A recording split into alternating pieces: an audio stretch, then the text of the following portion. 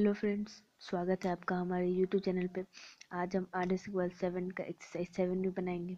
इसका पहला क्वेश्चन है twice a number when decreased bye 7 gives when decreased bye 7 gives 45, find the number. तो अब इसे सॉल्व करते हैं। ठीक है, ये क्वेश्चन है। तो पहले हमने मान लिया कि let the number B x, हमने नंबर को एक्स मान लिया। उसके बाद अकॉर्डिंग टू क्वेश्चन, तो मल्टीप्लाइड बाई 2 है तो 2 इंटू एक्स, और डिक्रीज बाई 7 है तो -7 इक्वल टू 45। और फिर अब इस इक्वेशन को सॉल्व करेंगे। और 2x इक्वल टू, अगर 7 इधर माइनस में है तो इधर प्लस में हो जाएगा, तो इक्वल टू 45 प्लस 7। और 2x इक्वल टू, इन दोनों को प्लस कर देंगे तो हो गया 52। Therefore x equal to 52/2।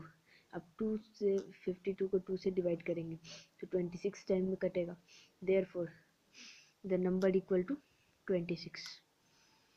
चलिए अब दूसरा क्वेश्चन देखते हैं। दूसरा क्वेश्चन है thrice a number when increased by 5 gives 44, find the number. तो चलिए पहले इसको सॉल्व करते हैं। चलिए ये देखिए, let the number B x, हमने उस नंबर को एक्स मान लिया according to question. 3 into x यानी कि 3 टाइम्स है तो 3x प्लस 5 इक्वल टू 44। और 3x इक्वल टू, अब इधर प्लस में है तो इधर माइनस में होगा, इक्वल टू 44 माइनस 5। और 3x इक्वल टू, अब इन दोनों को माइनस करेंगे तो 39 आएगा।